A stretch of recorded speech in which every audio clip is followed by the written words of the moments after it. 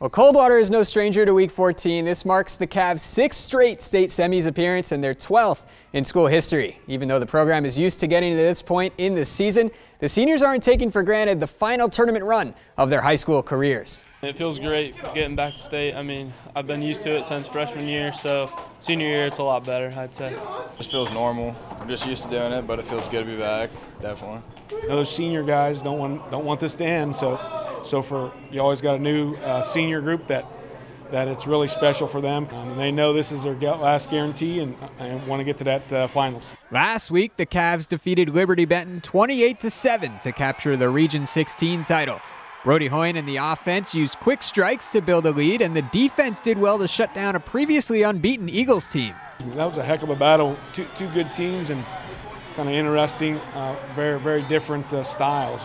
Ground and pound team and tried to hog the ball, which they did. 10 minutes the first quarter. We made a few adjustments as the game went on defensively to just make smarter plays and offensively. When you only get the ball, for a few minutes, you got to make something happen. Next up is another undefeated Eagles squad in Cincinnati Hills Christian Academy. But that's where the similarities between last week and this week end. Coldwater has a completely different defensive game plan against CHCA. They're definitely a good team, a lot different from last week in Liberty Benton because they like to pass the ball, spread offense. So defense will be a lot different, but offense just needs to keep doing their thing. It's a huge different style. They're more like a Kenton offense almost with a lot of empty, no back stuff. They bank on making big plays, and so if we can prevent those big long plays and outwork them. Definitely being disciplined and just fighting the pressure. It's more of a pass team. Offensively, Coldwater has found a nice groove, averaging over 40 points a game in the last month and a half and getting production from all over the field.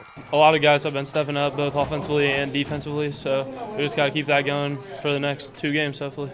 Offensively, we try to spread the wealth. Get guys. And I know Brody gets so much of the focus, but those other guys are good enough that Craig Shane here had 5 catches for 100 and some yards, and sometimes it's Derek, and sometimes it's Aaron, and sometimes it's Petey. So we have 5-6 guys who can really make some plays. Almost all of those playmakers were also a part of the state championship baseball team that defeated Cincinnati Hills Christian Academy in the finals last spring. Not that it's needed, but that adds a little more flavor to Saturday's matchup. In Coldwater, I'm Matt Finkel for the Sports Report.